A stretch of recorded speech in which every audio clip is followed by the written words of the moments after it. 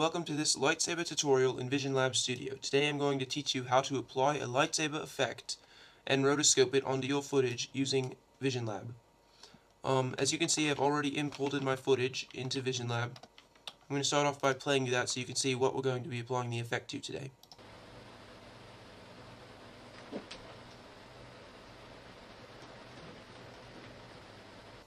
Alright, so that's what we have to work with.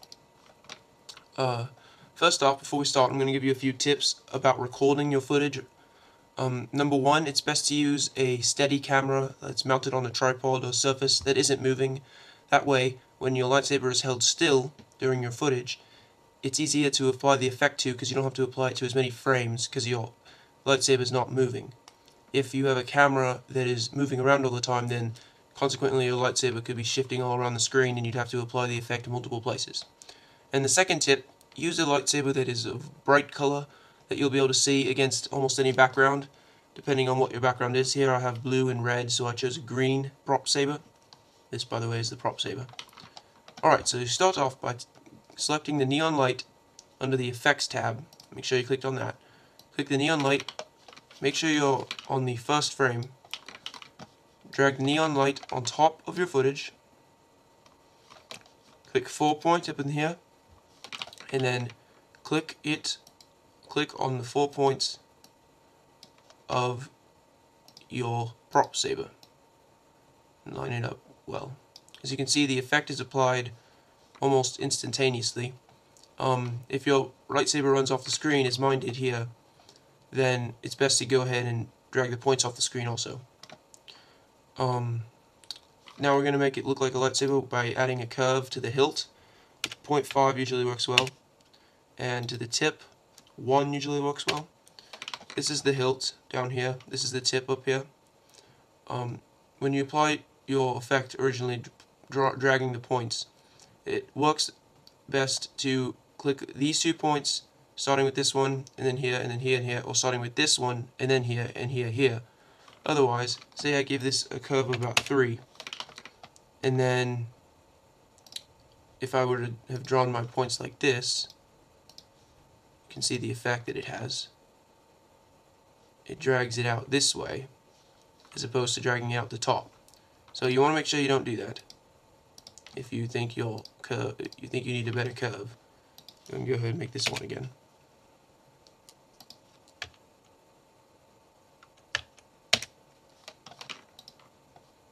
There we go. Alright, now this doesn't really look that much like a lightsaber yet. We're going to have to make some changes to it.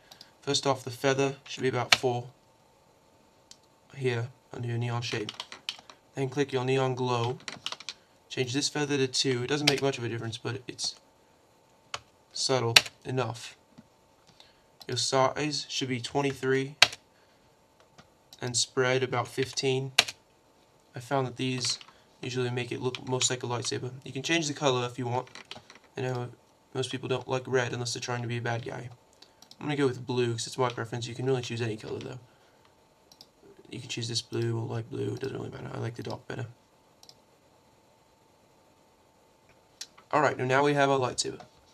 The next step is to rotoscope it.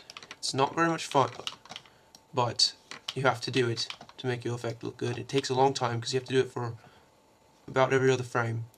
But it's not going to look very good unless your unless your effect is as long as your footage. So you click this crop tool, hold your mouse cursor over the end of the effect, and drag it to the end of your footage.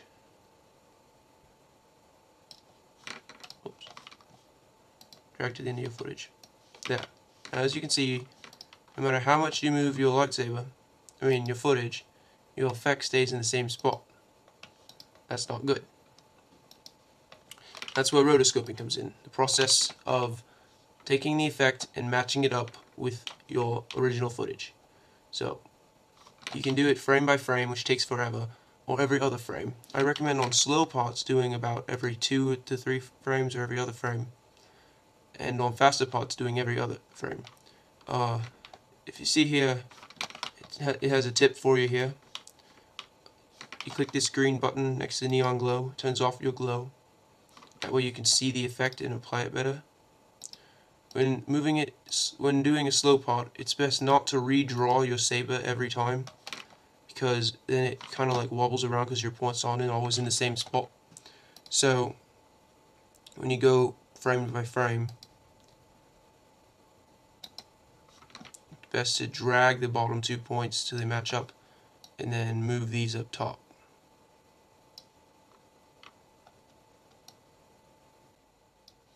Okay, so as you can see here, I've finished rotoscoping the slower moving portion of my clip. Right here, I just kind of go back and forth a little bit. Now I'm going to start the fast portion, so I'm going to turn off the glow, select my 4-point, and a tip with using editing faster moving parts, it's best to do every frame or every other frame. I'm going to go ahead and do every other right now. As you can see, the lightsaber is pretty much in 2 places here. What you want to do is start at your hilt, as usual, and make the effect cover the entire range of lightsaber. Now when you turn on the glow, it's going to look weird as a single frame, but remember that it's in motion, and when you do it, it actually is going to look pretty good. So then you go about 2 frames down, do the same thing. As you can see here, it's not as wide a range of movement, which means that I just wasn't moving it as much. Go ahead and drag the effect on it again, draw the effect on it again. A couple frames down, same thing. And just do that until you finish your effect, until you finish applying the effect to everything. Alright, I'm going to go ahead and finish up here, draw my last shape, move it so that it fits. Alright, once you finish, you see all my keyframes on here, I pretty much did every frame. You go up to render, click. Make sure render settings are the way you like them, single file, high quality, all that good stuff. And then click make sure your out point is set to the end of your footage too, right here. Change your output, you go to the frame, and then click this button here. Alright, then render, give it a file name,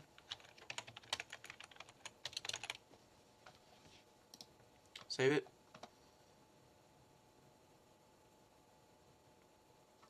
and then it'll render your footage. This might take a while, so I don't know, you watch your favorite TV show while it's rendering.